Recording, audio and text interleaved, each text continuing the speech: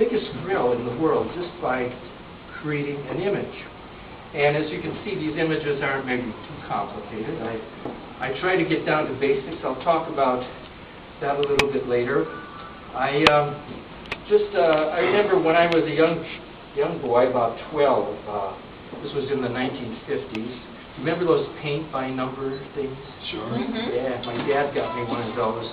My paint by number set was a little brook, a little red barn, trees and things, And I really assiduously addressed that canvas with great seriousness. And I kept thinking, what I would be able to paint if I didn't have numbers.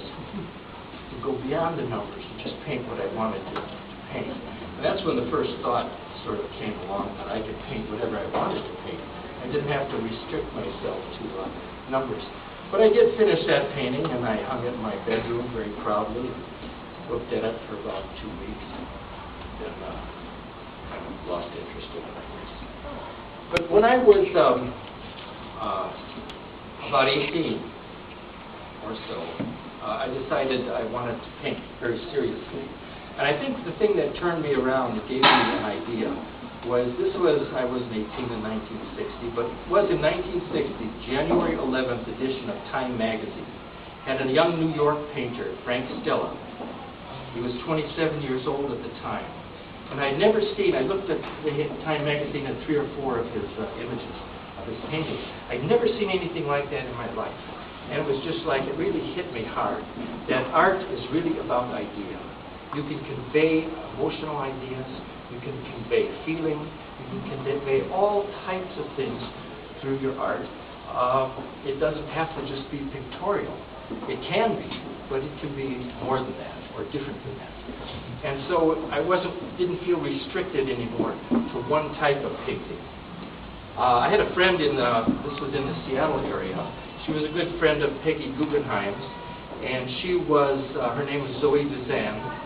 And she was kind of the West Coast eyes for Peggy Guggenheim's museum in Venice, where she was showing a lot of the modern painters, late modern painters of that time.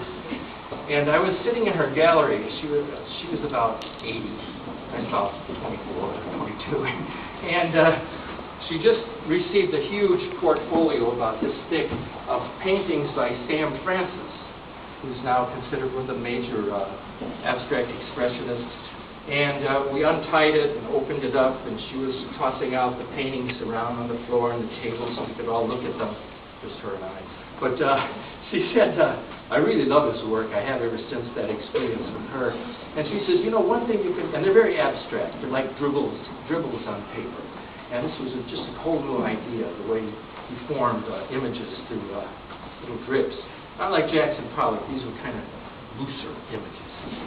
And she said, one thing you can tell by looking even at an abstract painting, a very non-objective painting, is that whether or not the artist has the skill to do figurative drawings and drawings of that sort. And she said it's very, very important, because if you can do figurative drawings, if you can do images of people and trees, then you can safely handle larger or different non-objective abstract shapes. And oh good, I got applause. That's my first applause.